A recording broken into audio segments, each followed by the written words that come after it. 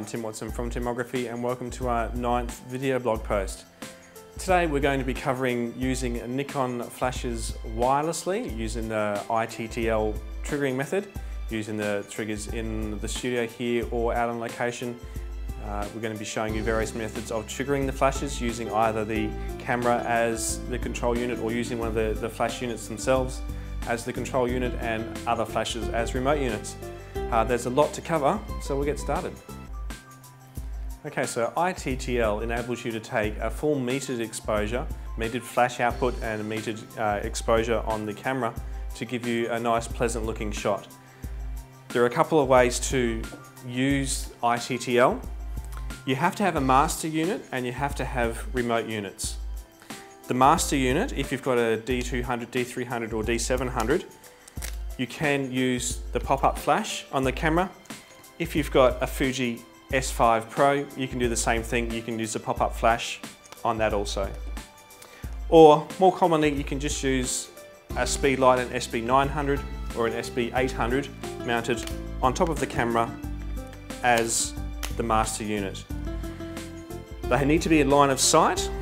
The master unit, will set off a set of pre-flashes, and on our actual slave units, the 900, 800 and 600 all have a sensor window here which needs to be in line of sight to the master unit.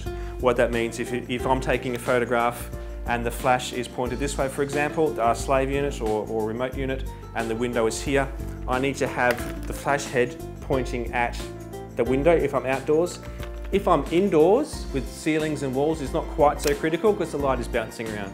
But when you're outdoors, it's essential that the flash head is pointing at that remote window. If you're using a portrait orientation on your camera, let me just quickly demonstrate if I can get the flash on. What we can do is just use the bounce card on the flash and that will send the signal to the light. So what I'll show you now quickly is we'll go through the setting of the menus on the D700 and the S5 Pro, and also on the individual flash units, showing you how you can select them as a master or as remote and how you can change groups and channels. So what we have here is a D700, which I'll demonstrate how to set the menus up to use the flash in wireless i-TTL mode. Now for this you would require to use the pop-up flash, and so obviously we can use a D700, a D200, D300 and so on. What we want to do is go into the custom setting menu and then to E, which is bracketing and flash, okay, and then E3, which is flash control for built-in flash. We get these main choices here, TTL manual and so on. We want commander mode, okay. Now we've got different modes for the different groups. The built-in flash, you can set, if you want it to contribute to the exposure, you can select the mode, back this way. You can select the mode to TTL or so on. If you've got it turned off, as it were, it will still actually fire for the exposure. You just won't see any of the light won't contribute to the image that results. So we can turn that on, then we can go over and select the exposure compensation value that we wish to do, or we can leave it at 0. And similarly for the other channels or other groups as well, turn them onto TTL or manual and so on. And finally the channel, we can select the channel to be whatever we want, the 4 different channels selectable there. That's pretty much how you set the D700. Okay, just very quickly we'll go through a Fuji S5 for those of you fortunate enough to own one. It's very similar to the way the D700 works.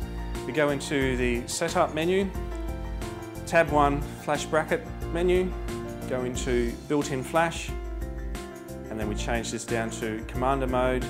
And we've got a very similar layout to the D700. Built-in flash is turned off, but it will still contribute, and so on for the other groups. And similarly, the channels all works very much the same way as the D700. Okay, so setting the SB900 is very easy. Now we've got a dedicated switch on the back of the unit. So we just switch this all the way around to master if that's the mode that we want. And we've got a screen display very similar to what you saw on the D700. We can adjust the group by pushing select and then using the command dial here to select the group that we want to. If we wish to change the mode of that group, we just push the mode switch and now we can adjust the mode. And if we want to, we just OK that. And if you want to adjust the exposure compensation, or the flash, I should say, compensation for that particular group, this soft key here now changes our exposure value. And you can set that to where you wish, depending on the results you're getting from the shots. To change the channel, it's very easy. We'll just confirm that change. All we go here is this soft key now is for the channel, which is up here. Push that and we can adjust the channel to whichever we need. Main thing with the SP900 is after you've made every control adjustment, just ensure that you push the OK button just to confirm that control change. Otherwise you could bump it and interrupt the settings. So setting the SP900 to remote is equally as easy as setting it to master. Just move the master switch around here, or the mode switch around to remote. Now we've got our group, our channel, and a couple other things. To change the group, this soft key now is the group setting. Change the group, push OK after you've made your change. And similarly with the channel, push the channel soft key, set the channel, and make sure you press OK when you're done. That's easy. Okay, so setting the SP800, what we need to do is, once the unit of course is turned on, hold down the select button in the center of the keypad. Hold it down for a couple of seconds and it brings up a mode menu. Just tapping select again now gives us our options where we can select from the list. And for this demonstration, we're going to select it to master and just tap the on-off button, and now we're in master mode. Now the controls work in a similar fashion to the SP900. We can select our mode, I beg your pardon, we can select the group and then change its mode by pushing the mode button. If we want to go to the next one, we just down the arrow, same deal, push the mode switch. Up or down on the keypad changes the exposure compensation. And if we wanted to change the channel, we just keep pressing the select button until we get to the channel option. And then plus or minus or up or down, we can change the channel. Make sure you push select to finish. And that's it. Okay, we set the SP800 to remote mode in a similar fashion. We hold down the select button for a couple of seconds, brings up our options menu. Just tap select again to select the wireless menu. We're just going to go down to remote and tap the on-off button, and now we're in remote mode. Change the channel, just up or down, and confirm with select. Same thing with the group, select and then just up or down to select the group, and we're done. Now we'll finally set the SP600. The SP600 doesn't have a master mode, it only works as a remote flash. To access that feature, we hold down the zoom button and the minus button for a couple of seconds, and that will select the custom settings menu. The first option that comes up is the wireless option.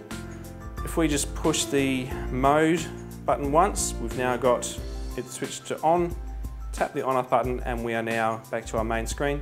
To change the channel, we can just push the mode button once, use the up or plus or minus keys, up or down keys, select the channel, go over to group, same thing, up or down, plus or minus buttons to select the group, push mode once more, and it's set.